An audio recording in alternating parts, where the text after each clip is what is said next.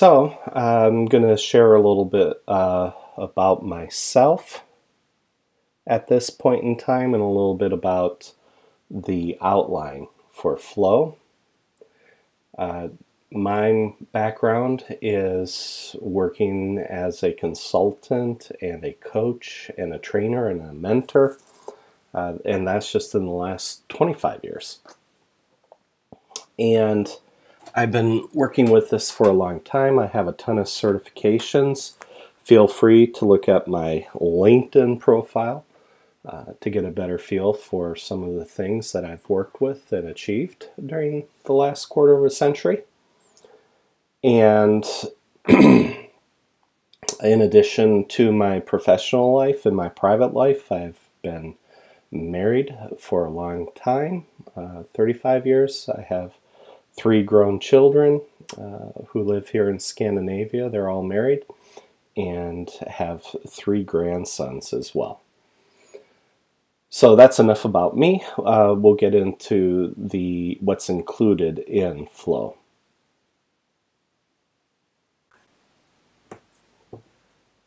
One of the feedbacks that I got from one of the teams that did the first test drives of this online course was that it would be really good to include the learning objectives for each section. So almost every section is going to be bookended with these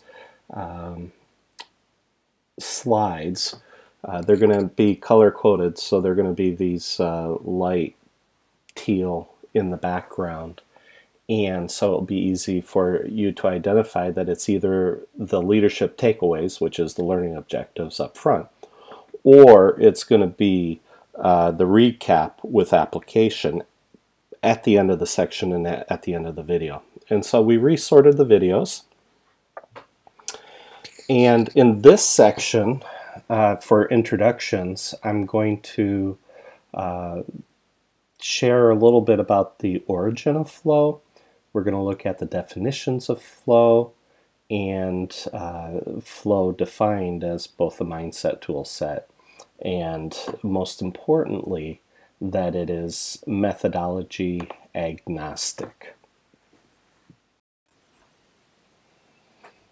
The origin of flow spans almost 5 decades, but flow itself, where it was first distilled into a framework and models that could be duplicated and reused. That really began in 1995 to 1997 with a project on which Ted, my brother Dan, and myself and a whole bunch of other people were working on delivering that project, and the results of that project that were audited by the customer's internal auditing team from finance. So completely other team outside of our team came in and said, yeah, the results of this project first year after launch were $29.6 million net.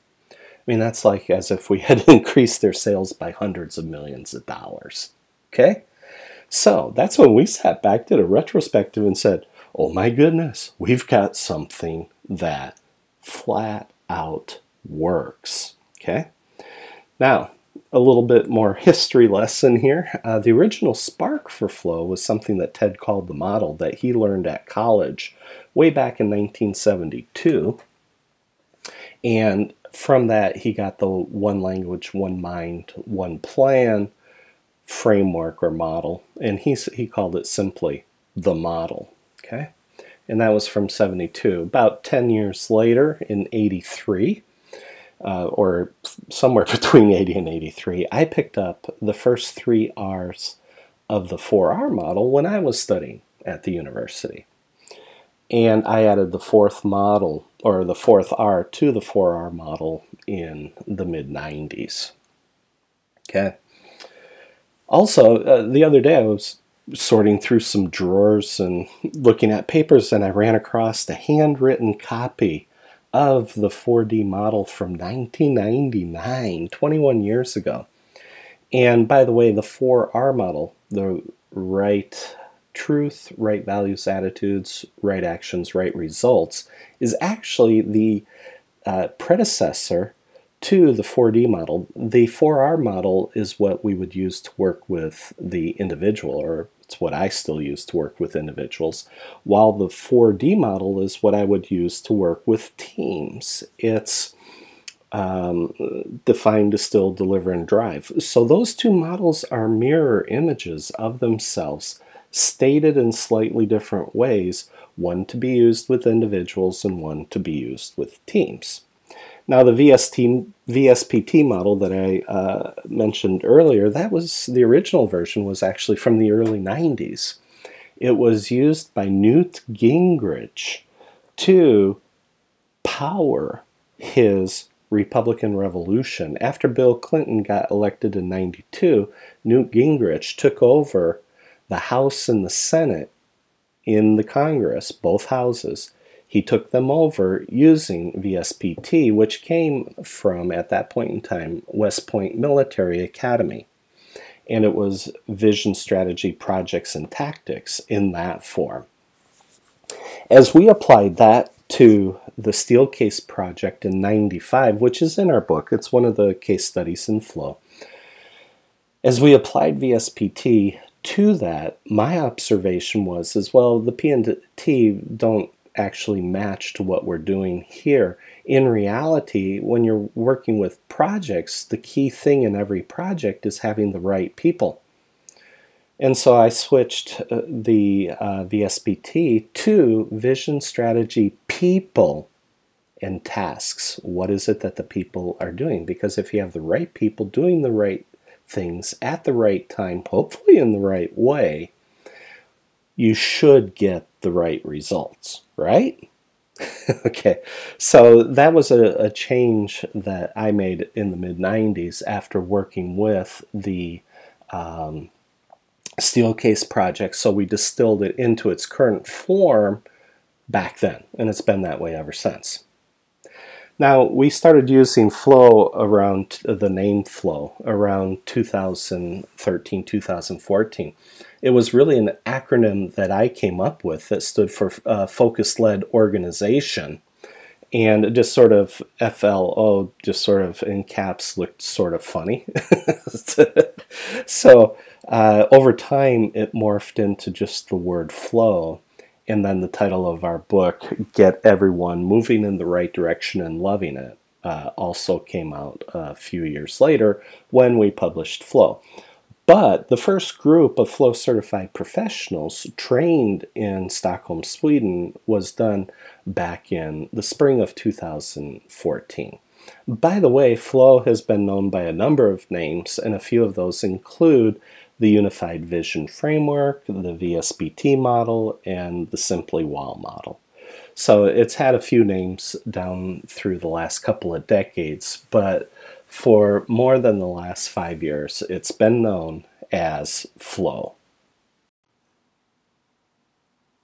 In my book Flow, in Chapter 1, I defined flow as the state of optimal performance achieved by applying a clear, consistent, persistent, and unified vision at all levels of an organization. And on the next slide, you're going to see that we simplified that. And as with all visions and definitions, this is continually evolving and transforming into a more concise and better definition as we move along.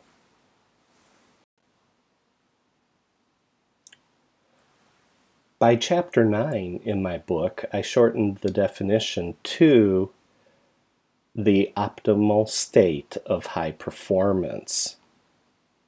And so what happens is flow enables you to achieve and sustain higher levels of performance individually, as a team, and as an organization. And so if you look at the green text that I have here in the bullet point, achieve and sustain higher levels of performance, that's basically the vision for Flow to help you do that.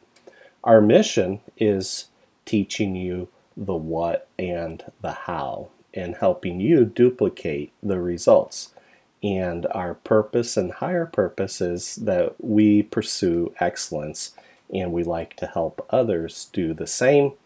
And so that's basically the goal of flow.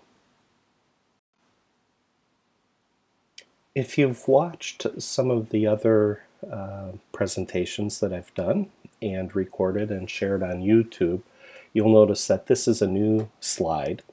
I expanded the definition to include that flow includes the mindset and tool set that you need in order to take whatever you're doing and make it even better.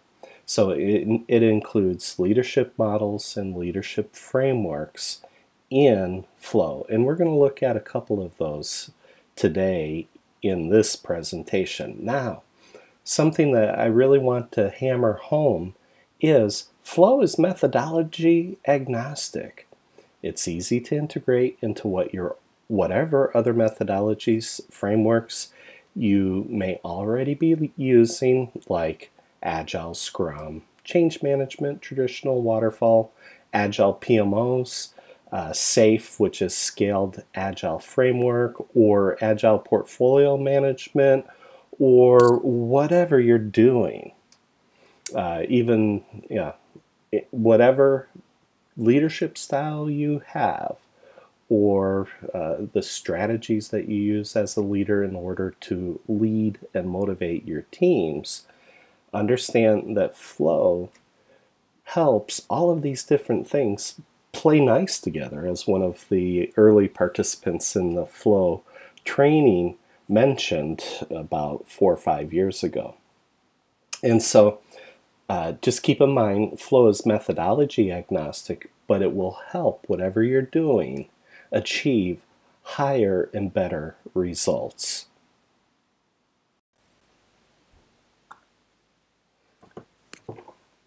You now know a little more about the origin of flow and the definitions that we've used for flow. For me, it's always a little humorous that in the first chapter we were a little long-winded and we broke our own rule about keeping definitions short, memorable, and easy to communicate. And so in the that was in the first chapter of the book. It's like almost a short paragraph. In chapter 9, we broke it down to the optimal state of high performance. And as we move forward, we're going to share the formula for how you do that. Okay? And so it's really important to understand that we're including mindset as well as tool sets in this training. If you only walk away from flow thinking that it's only a tool set, then you've completely missed the mark. And it's really important, and I'll re-emphasize this probably over and over again, may sound like a little like a broken record, flow is methodology agnostic. To apply this, the thing that you can depend on is Ted and I, plus a whole bunch of other people, have spent a quarter of a century together honing this and distilling it down to easy to remember, easy to communicate models and frameworks that you can use immediately in your daily work, and they're simple. Now remember, simple's not easy, and we're going to talk about that again further down in some of the other videos. Mindset is equally as important as tool set. I can't emphasize enough that it's not just using flow as the tools. You can just go ahead and follow and do the methods, but until you internalize it and come up that aha curve where you really understand it, and it's not just muscle memory anymore, but you really get the depth of what it is that we're communicating, that's going to take you to higher and higher levels of performance. So whatever you need to use to lead your organization, whatever it is, it needs to be methodology agnostic, because otherwise you're going to end up with traditionalists and agilists, for example, having minor skirmishes or all-out wars with each other, creating unnecessary politics within the organization. By the way, the main course here is free up until the point that you decide that you want to do the certification. Of course, there's a fee to do that. But we have a value add package that we're working on that is going to include live facilitated Zoom sessions with experts. So it will be experienced flow coaches and or experienced flow certified trainers, may even be a small group of them, that get together and will answer your questions once a week in a live facilitator-led session. We have tested this with the first test drive group, and the feedback on that was extremely positive. But this is a value add service, and we're looking at how to price that as well. So there'll be a link in Moodle once that part is up and running. For the test drive groups, you'll get the test drive that. So we're looking forward to being able to do that.